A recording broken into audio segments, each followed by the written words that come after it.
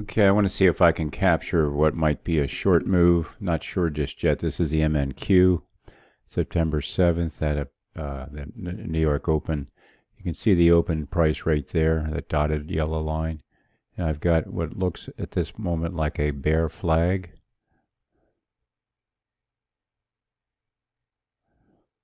And I've already made my daily target, so I'm just doing a sim trade here to try to demonstrate this.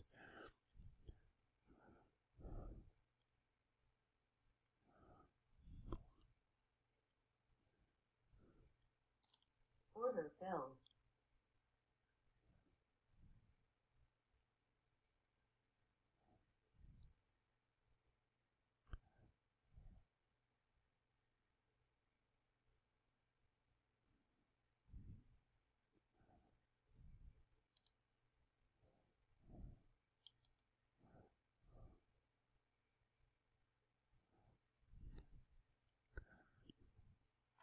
Entered with 3 micro contracts.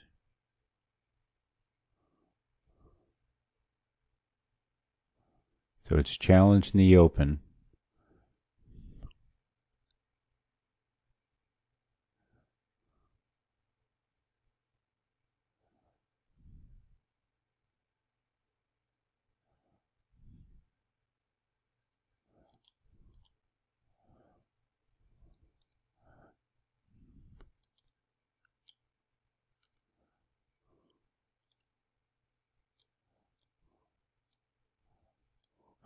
I like to take my anchored VWAP and seek out the lowest point, which would be right there. It's not necessarily the lowest candle, so I just sweep it back and forth to try to find where the lowest is. That's the way I go about it.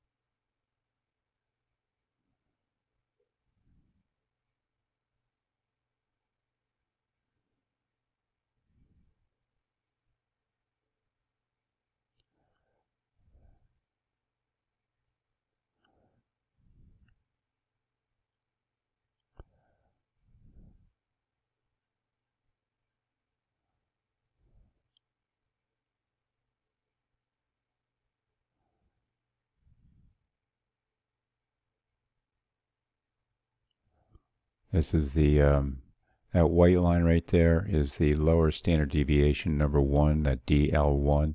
That means deviation lower number 1. Here's deviation lower number 2. You can see that acted as a target quite often earlier in the day.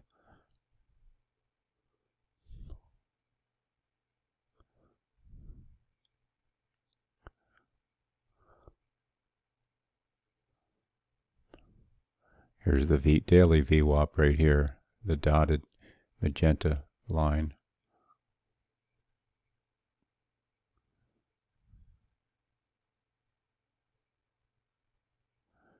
It's 941.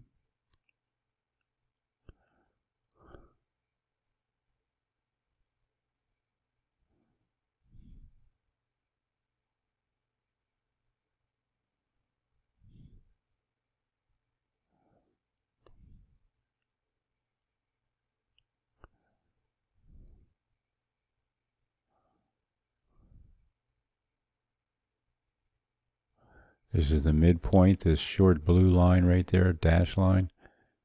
That's the midway between the daily VWAP and the lower standard deviation number 1. They're very influential levels.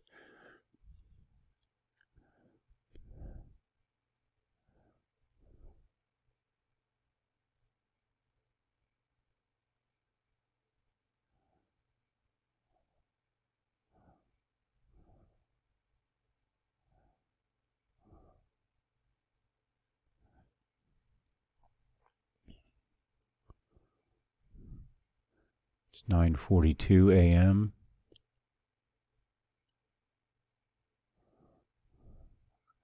Move my stop above that VWAP. Oftentimes it'll come up and tap that and then return right down again, reverse down.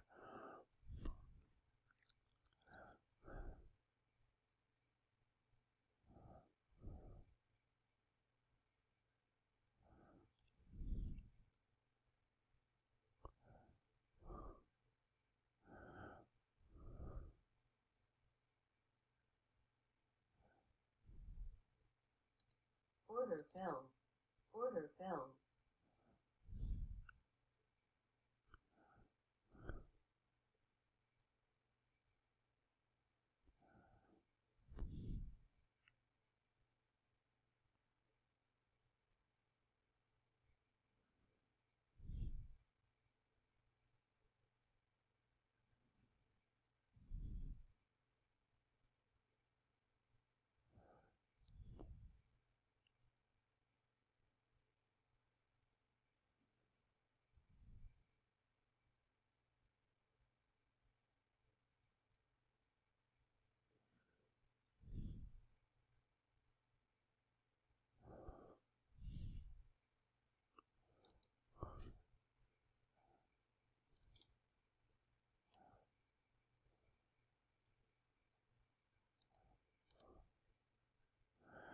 Tweezer top right there.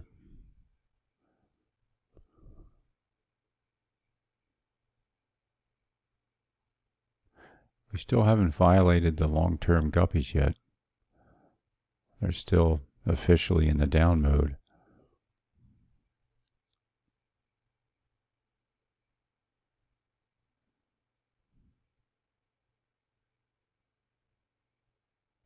See how it stopped at that midpoint between the two, the daily VWAP and the first lower standard deviation?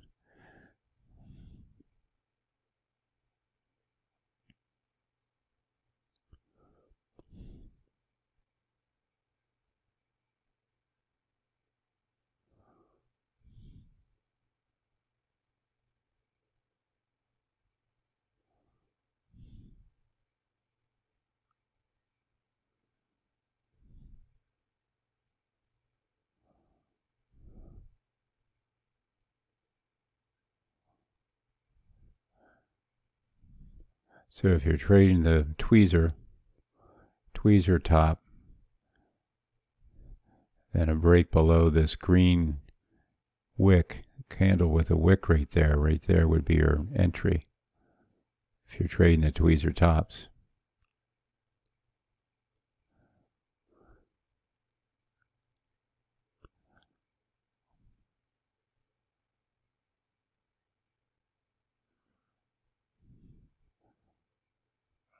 Right about there. Order filled. Order filled.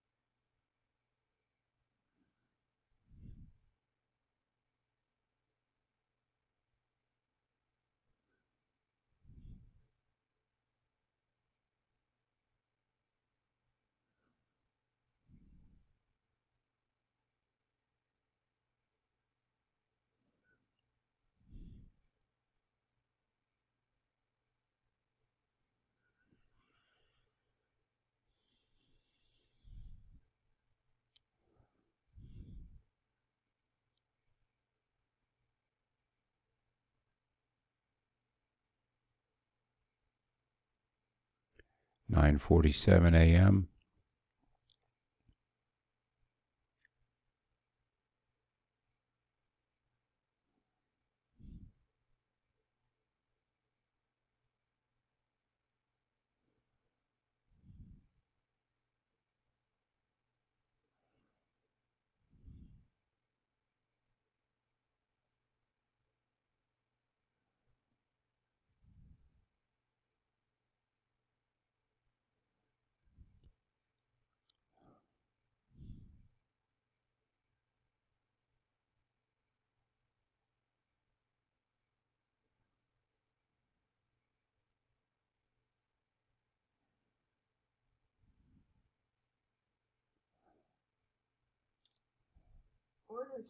Order filled. Okay. Came down to the New York Open, and my thought was it might have been just testing that for a run to the upside. Let's see if the open line can defend itself.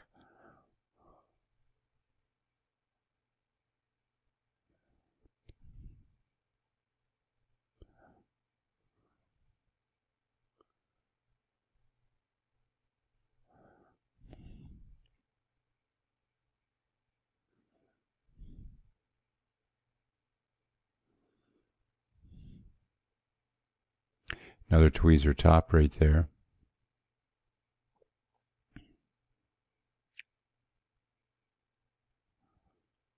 My focus is a lot on the open line right there to see what price is going to do as it's negotiating with that open level, the dashed yellow line right there.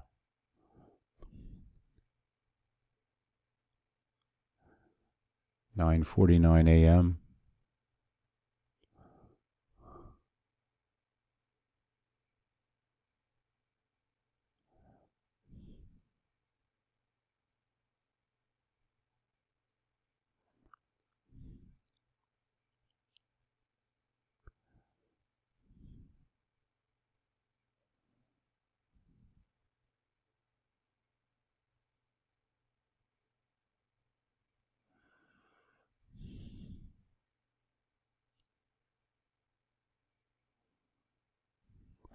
There's a VWAP here, anchored VWAP from that low, recent low.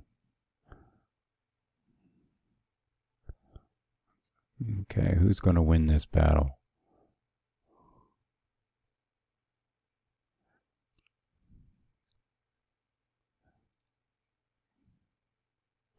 It's down at this lower standard deviation number 1. And notice how it had come down here and this midline, blue line, had stopped its progression.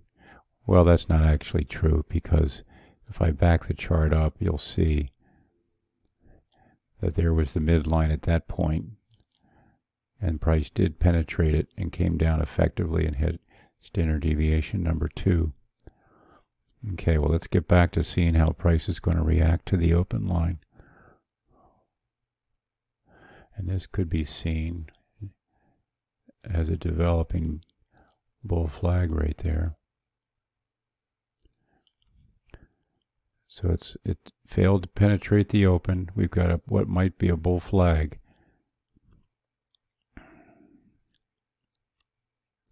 We don't have very encouraging long-term guppies. It's kind of twisted in knots right now. So if it breaks above this bull flag, what might be a bull flag, then we're really taking a higher risk trade. But I still think this move down might have been just a positioning for a later move up, and that later could be coming up soon. Don't think I need this anchored VWAP from the past. I don't need this one. Get that one off. I will, however, put one on this high right there. Let's seek out the high of this, which would be right there.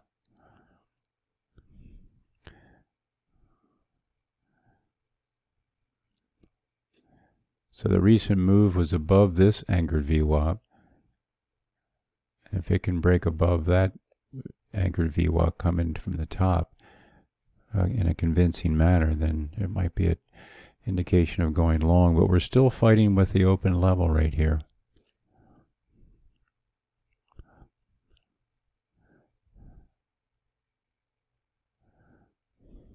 We've got our TDI as baseline is above the 50% level.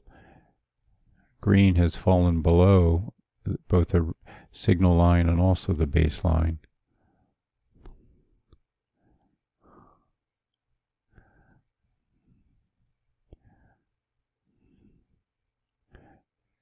Just hasn't been able to penetrate below that open level.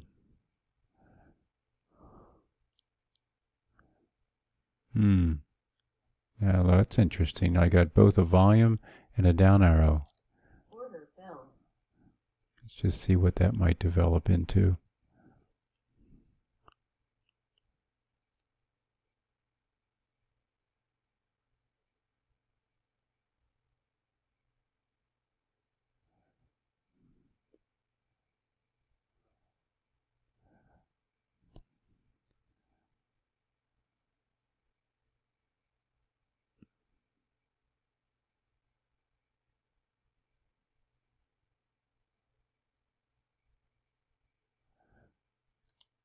Order filled. Okay. So that was a nice indicator right there. My down red arrow and my red volume, because that's telling me that I had an increasing sell volume and a decreasing buy volume. And it's right at the this little yellowish zone. That's the first candle of this 1 minute chart. And it's said that first minute high-low range is influential for the balance of the day. But basically what we're looking at now is, price had been playing around with the open level, tried to make a move above, not too convincingly, came back down and struggled with it, and at the moment it's broken below. And everything's looking good on my TDI with the exception of the background green. It'll turn green on in the close of this candle, it'll turn red. Strong volume to the downside. So this bullish flag failed. And you might say, well, this, let me get this right there. There we go. You might say that flag, that bear flag, would have been something like this. The bull flag, at least at the moment, is inconsequential, irrelevant. So there was the ultimate break of the bull flag. We got a lot of tweezer tops. That's the magenta candle. See how this red dot has now moved? It was back there, and it only prints the most recent because otherwise the chart gets too cluttered. So that's still showing supportive volume to the downside. Now will this come up and retest that and then roll over? You see, I didn't stick around long for my profits.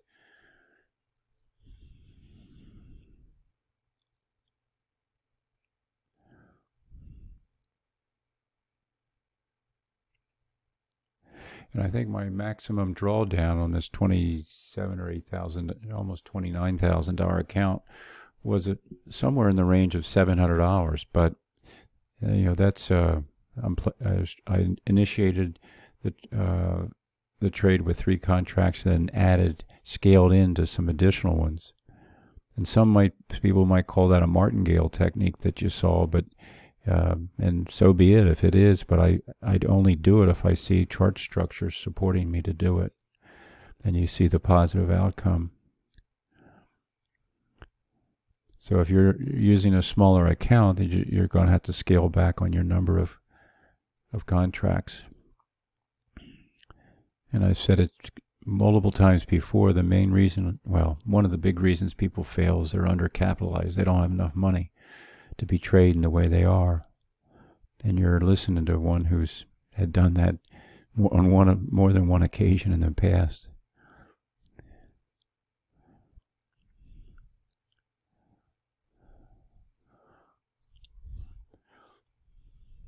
Well, the next test would be this low right here, the opening range low.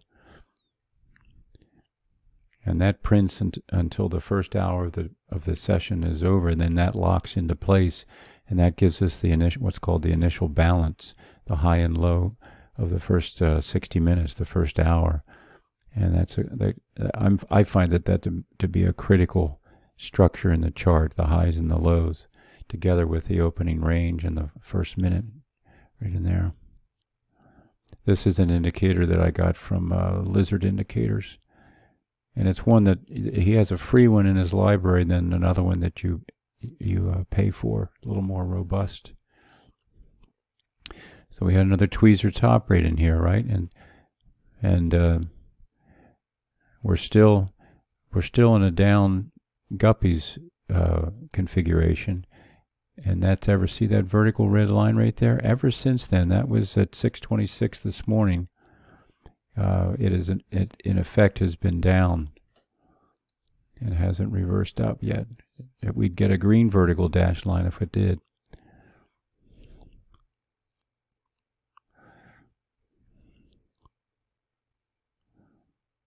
And the Guppy moving averages, and I'll be repetitive, I guess, when I say this, they were initiated by a guy named Darrell Guppy, if you can believe that. It's funny how people names. I have a good carpenter. His name is Joe Hammer, and that's his real name, Joe Hammer. I guess he figured with that name he had to become a carpenter. We might be getting another bear candle here, or I'm sorry, flag. It's not well developed, but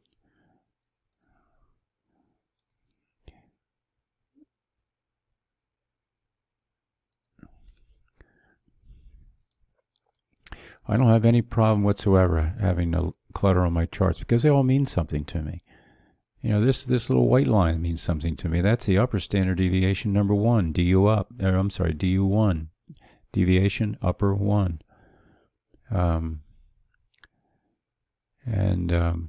By the way, this right here is a target based on the average daily range, and that's based on the 20-day moving average of the ADR.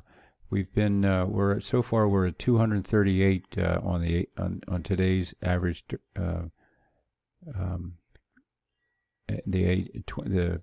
ADR for today, the average daily range, is 238 versus the 20, which is 253, which is one that I focus more on, the longer term average there. Getting to be a long video, but you know, if we're sharing charts and trades, really that's about what it has to be. I guess you could always zoom forward. Okay, let's see if this looks like it's 10 a.m. So some people will use the first 30 minutes high and low, which would be where it is currently. And I've looked at the 15-minute and the 30-minute and the 60-minute high and low. But I find that the 60-minute maybe is the more interesting for my needs. Okay, a red dot again. That means our volume is supporting a move down.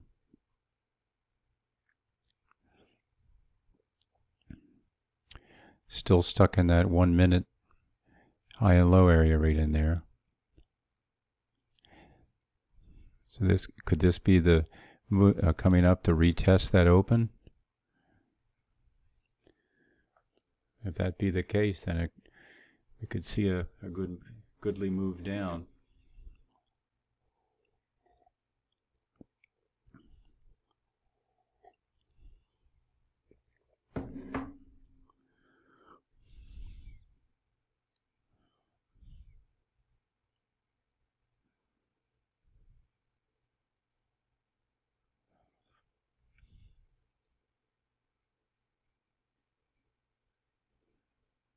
It's 10:02 a.m.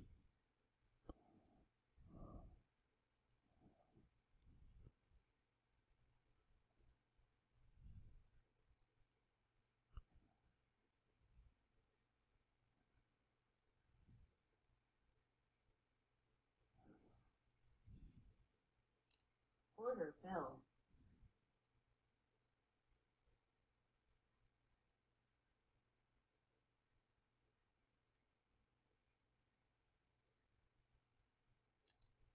Order filled.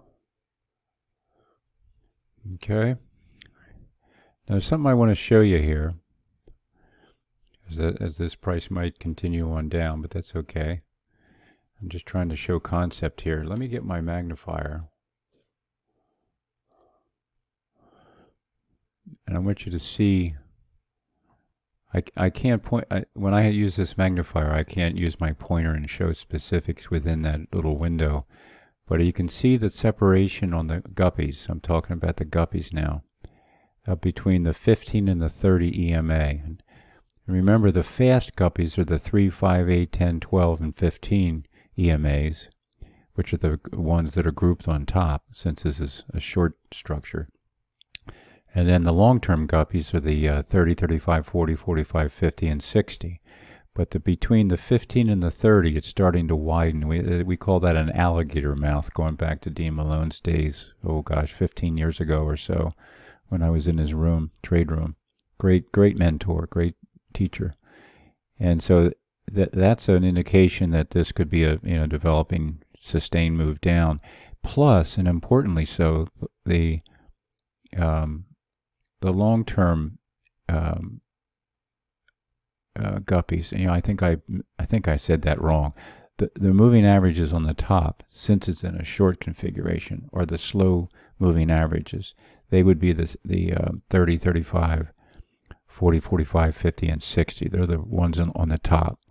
And the ones on the bottom is the 3, 5, 8, 10, 12, 15. But as you can see, them spreading, and most importantly, the guppies on the top, the long-term ones, the slow ones, they're starting to head down nicely and also have good separation between each other. So that's, look at this. See, just according to clockwork. And what else? We got another tweezer top right here that's magenta. We had that. We had the down arrow. We're still seeing proper volume. And our TDI is looking good in all respects. The baseline, the yellow baseline, has fallen below the 50% level. The green price line has fallen below not only the baseline, but also the red signal line. And you can see the Bollinger Bands. And especially when that green price line pokes its head out of the Bollinger Bands, as it did right here, you can see price seems to accelerate. All right, so I think rather than make this a day-long video, I think I'm going to wrap it up. I hope some of these things I showed you were helpful.